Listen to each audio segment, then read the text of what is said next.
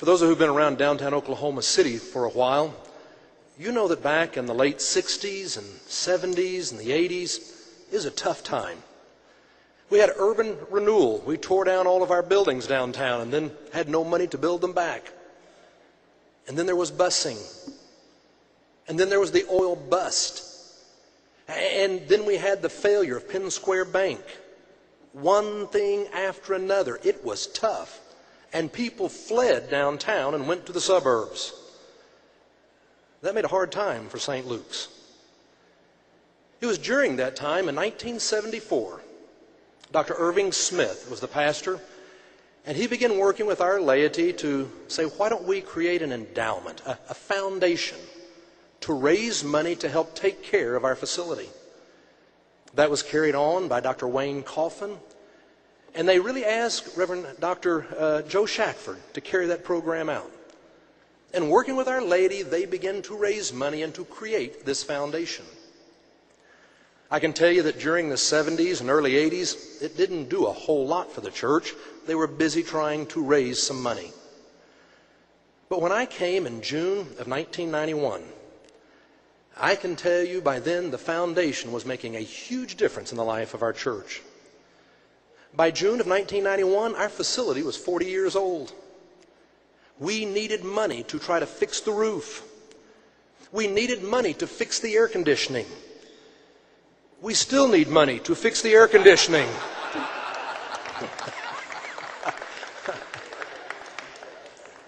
It enabled us to do so many things to help take care of the facility.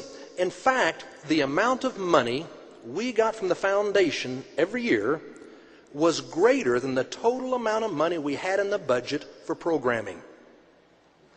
And I couldn't help but look at that and think, if we didn't have a foundation, I would have to take all the money that we're using on programming just to try to keep the rain out and the lights on and to keep the air conditioning fixed.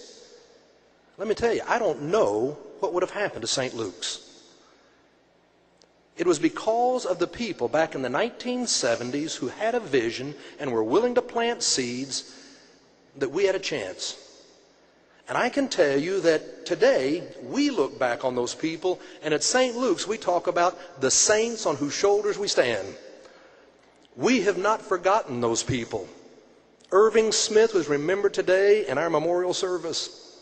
Wayne Coffin, Joe Shackford. I look back and I think, without those people, we'd be in serious trouble. They made a huge difference. Well, let me tell you, a foundation is not just for the big churches. It's for all churches. I have a feeling there's a lot of churches who are struggling with deferred maintenance. How many of us have facilities that are aging?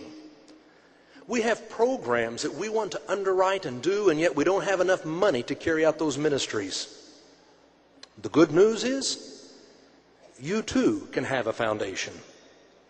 We are your foundation. The Oklahoma United Methodist Foundation is yours. All it takes is a phone call. We have staff who will come to your church. They will talk to your people. They will help to raise the money. We will manage your money. All you have to do then is receive the interest.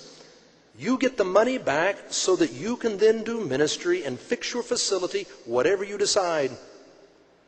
You have a foundation who is ready to serve you. Now, I want to be honest with you today, though. Pastors, those of you who are leaders from the laity here today, if you went back today and you started to do this, you're not going to see much benefit while you're serving your church. You probably won't get a lot of benefit out of it. But let me tell you something. 15 years from now, 20 years from now, 40 years from now, there will be people in your church who will remember you. 20 years from now, 40 years from now, they will look back to you, and when you made this decision, and they will give thanks. They will look back and they will call you the saints on whose shoulders we stand. I pray that you will have the courage and the selflessness to make the decision to do something now.